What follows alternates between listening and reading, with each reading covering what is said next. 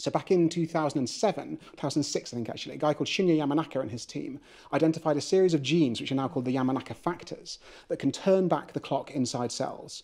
And if we put these genes into mice, if we leave them turned on permanently, it's very bad news for the mice. They get a lot of these stem cells. Stem cells are very powerful in terms of being able to become any cell in the body, but they're very, very bad at being a liver cell and detoxifying your blood, or being a heart cell and beating.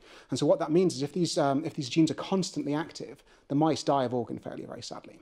But they found that if they give these genes in a special form where they can be activated with a drug, and then they turned on these genes effectively at weekends, they turned them on 2 days a week and then 5 days off, they found that they could rejuvenate the cells in the mice and keep them healthier, but without having them turning all back into stem cells and losing their cell identity. And actually, this is one of the hottest areas of aging biology at the moment. Some of you might have heard of Altos Labs, which is a $3 billion quote-unquote startup. I'm not sure with that kind of endowment you can call it a startup, but it's backed by a number of people, including Jeff Bezos, obviously the guy who founded Amazon. And hopefully $3 billion is enough to have a serious go at turning this from something which works in mice in the lab to something that maybe we could use to treat diseases in people. Could I ask a question of the panel based on the jellyfish? What are the good models for looking at aging and why?